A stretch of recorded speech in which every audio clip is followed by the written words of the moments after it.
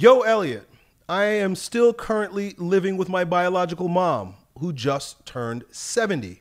My biological father passed away earlier this year and would have been 90. I'm currently 28 and my fiance lives with me as well.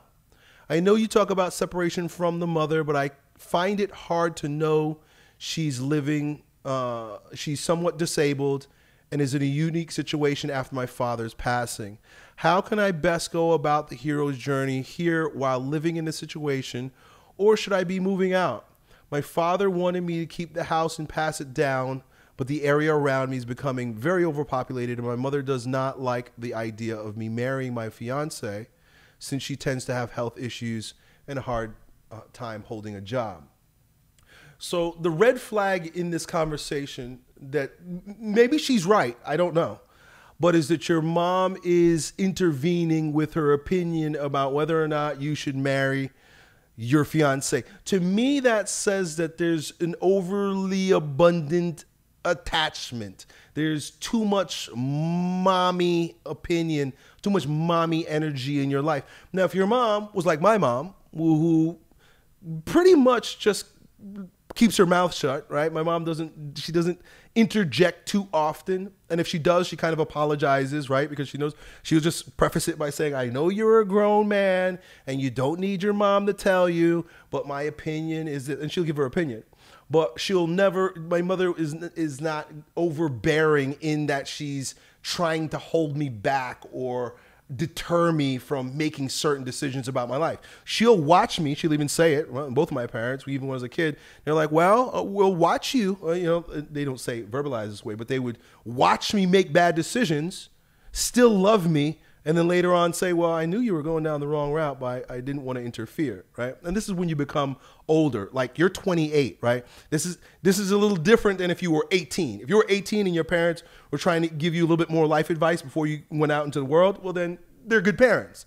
But when you're 28 and you're thinking about getting married, I would say that your mom needs to, in other words, give you a little bit more grace, right? If she raised you right, then she should have a little bit more trust in the decisions that you make about who you marry, right? And apparently she doesn't like your fiance. A lot of moms don't like their sons' wives because they're jealous, right? I'm not saying that's the case with your mother, but a lot of moms, they don't know how to let go of their boys. They have this perverted fantasy about their sons, that their sons are somehow their husband's redeemer, right? Meaning that, you're going to be a better man than my husband was. And then they hope for their son to be basically what their mommy wants them to be, which is a good little girl, right? Women don't know what a good man is unless they see it. And they can't even verbalize it sometimes. They see a good man and they're like confused, like, but he's not like me.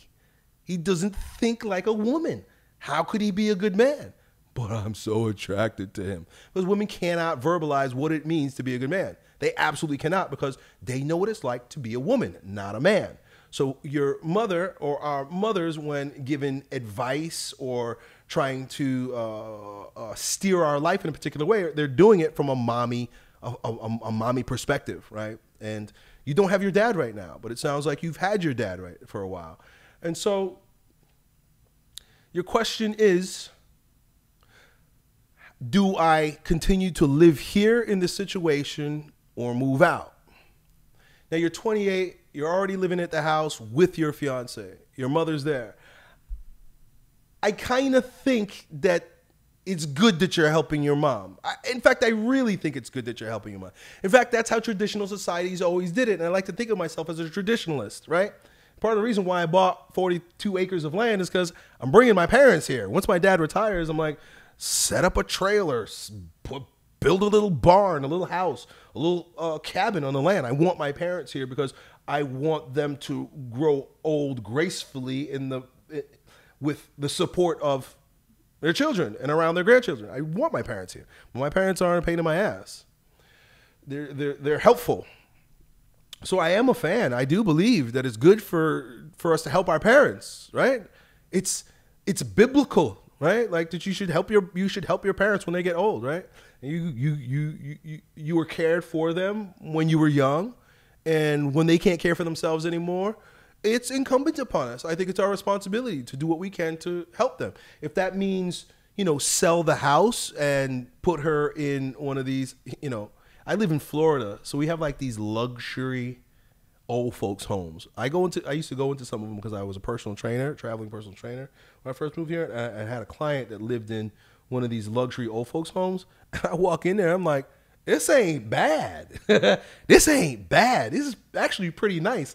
I started thinking to myself, hey, when I get old, I just want my kids to send me here. Don't bother with me too much.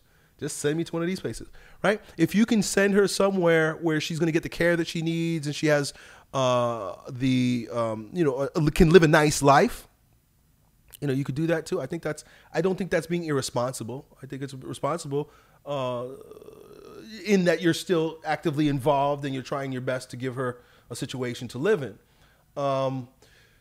Do you move out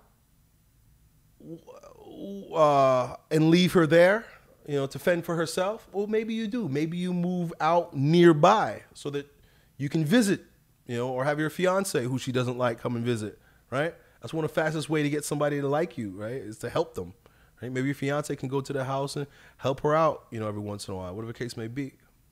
But if I had to give you a hard and fast answer, I can't.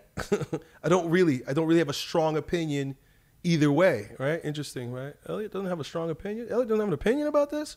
Well, I give you my mindset. I give you, a little bit of my mind ramblings.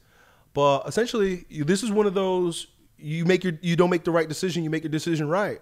Right? That's my default. It's my default to these types of questions. It's like, well, you're damned if you do, you're damned if you don't, right? And you really are. You're damned if you stay, and you're damned if you leave, right? There's good to staying, and there's bad to staying. There's good to leaving, there's bad to leaving.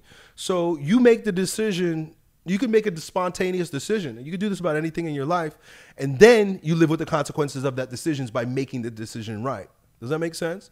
Right? So if you live with your mother, then you just bite the bullet. And when she starts talking shit about your fiance, you make the decision right. Right? Okay, don't worry, mom. You just stay over there. Right? If you leave your mom and it doesn't turn out the way that you thought it would, you make the decision right by fixing it. Right? You can't make the right decisions all the time, but you make your decision right.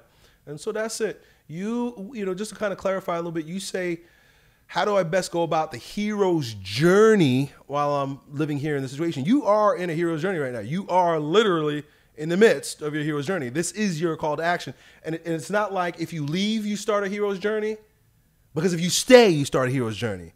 Either way, it's a call to action. Both is a call to action. The call to action is stay. That's action, right? Because now you committed to something. Or the call to action to leave. Either way, it's going to be a journey. It's going to take you full circle, dude. So I hope that helps. Done. Yo, it's your bro, Elliott. I hope you enjoyed that video. If you did, you ought to know that it was a clip from one of my most recent King Transformation classes with my students, where, among other things, we get together about 4 or 5 hours a week and we speak on things as it relates to becoming kings in our lives in fitness, business, and with women. If that sounds like you and you want to join a like-minded group of men who are growing stronger every day, in every way in this degenerate age, then it's real simple. Just follow me on Instagram and then DM me the word King, K-I-N-G, and then me and my team will get back to the details to see if you qualify. I really hope to see you at the next meeting. Done.